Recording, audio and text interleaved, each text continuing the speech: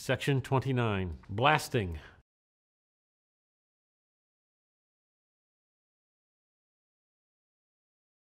Blasting. General. This section applies to blasting activities performed by the Department of the Army civilians or under DA contract with the use of commercial explosives on non-military lands and installations. For all other blasting activities, see Section 01.G. Prerequisites: an explosives safety site plan approved by Department of Defense Explosives Safety Board in accordance with DA-PAM 385-64 and DA-PAM 385-65 is required prior to placement of explosives on site or the start of explosives-related operations. Permission in writing shall be obtained from the government-designated authority before explosive materials are brought onto the job site. Periodic replenishment of approved supplies does not require written approval. A blasting plan shall be developed by the contractor, submitted and accepted by the GDA prior to the placement of explosives on site or the start of any explosives-related operations.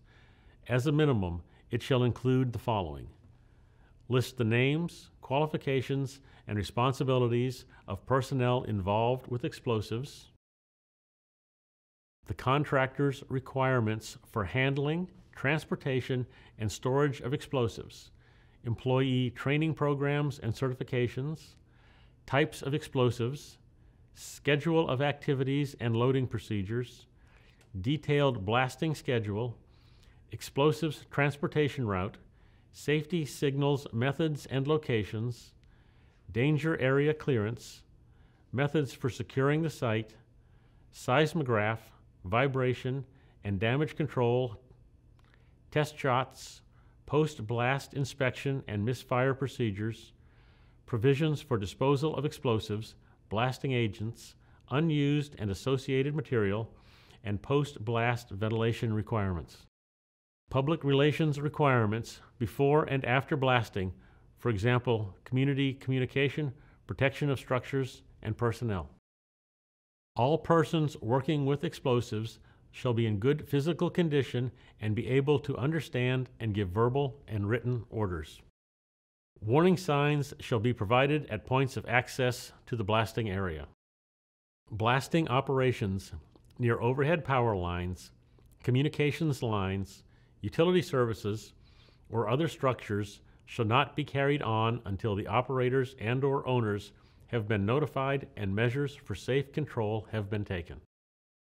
All loading and firing shall be directed and supervised by one designated person. Electric detonators. Blasts using electric detonators shall be fired with an electric blasting machine or a properly designed power source. Blasting machines. Blasting machines shall be operated, maintained, tested, and inspected as prescribed by the manufacturer. Blasting machines shall be tested prior to use and periodically thereafter as prescribed by the manufacturer. Blasting machines shall be secured and accessible only to the blaster. Only the blaster shall connect the leading wire to the machine. Storage of explosives. The storage of explosives shall be in accordance with the requirements of the Bureau of Alcohol, Tobacco, and Firearms as outlined in 27 CFR 555 Subpart K, or the state in which they are stored.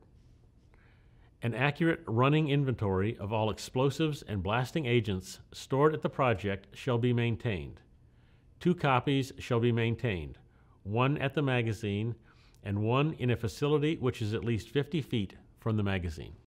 Security of explosives. The area shall be guarded to control access to the explosives and ensure no tapping with explosives during non-working times. Explosive materials shall not be abandoned. Transportation of explosives. Transportation of explosive materials over public highways shall be in accordance with Department of Transportation requirements. Marine transportation of explosive materials shall be in accordance with U.S. Coast Guard requirements. Transportation of explosive materials by aircraft shall be in accordance with FAA requirements. Vehicles used for transportation of explosive materials shall not be loaded beyond their rated capacity, and the explosive materials shall be secured to prevent shifting of load or dislodgement from the vehicle. When explosive materials are transported by a vehicle with an open body, a magazine or closed container shall be securely mounted on the bed to contain the cargo. Personnel. Vehicles for transportation of explosive materials shall be in charge of and operated by a person who is physically fit, careful, reliable, and able to read and understand safety instructions, and not under the influence of intoxicants or narcotics.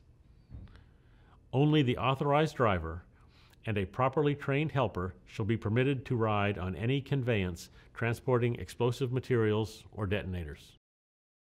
Handling of explosives.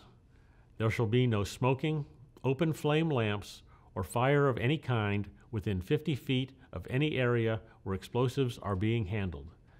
No source of ignition, except necessary means to light fuses or fire electric detonators, shall be permitted in an area containing loaded holes. Containers of explosive materials shall be opened only with non-sparking tools or instruments. Metal cutters may be used for opening fiberboard boxes, paper bags, or plastic tubes. Explosive materials shall be removed from the containers only as they are needed for immediate use. Drilling and loading. All drill holes shall be sufficiently large enough to freely allow for the insertion of the explosives. No person shall be allowed to deepen drill holes that have contained explosives or blasting agents. The cartridge shall be primed only in the number required for a single round of blasting. Wiring. In any blast using electric detonators, all blasting caps shall be from the same manufacturer.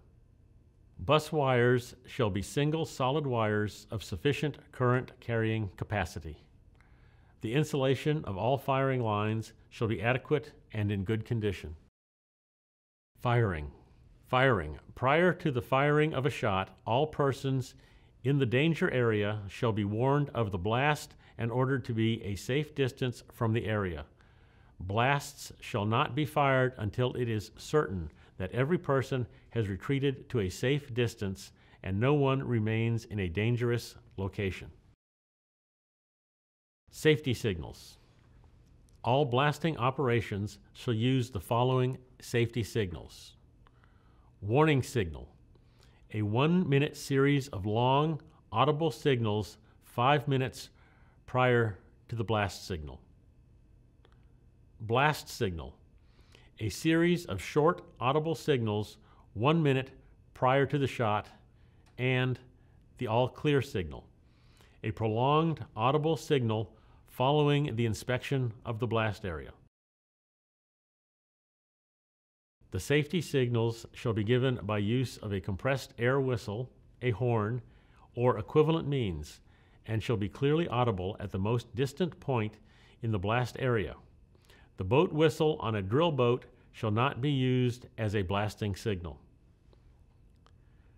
The code for safety signals and warning signs and flags shall be posted at all access points. Employees shall be made familiar with the signals and instructed accordingly.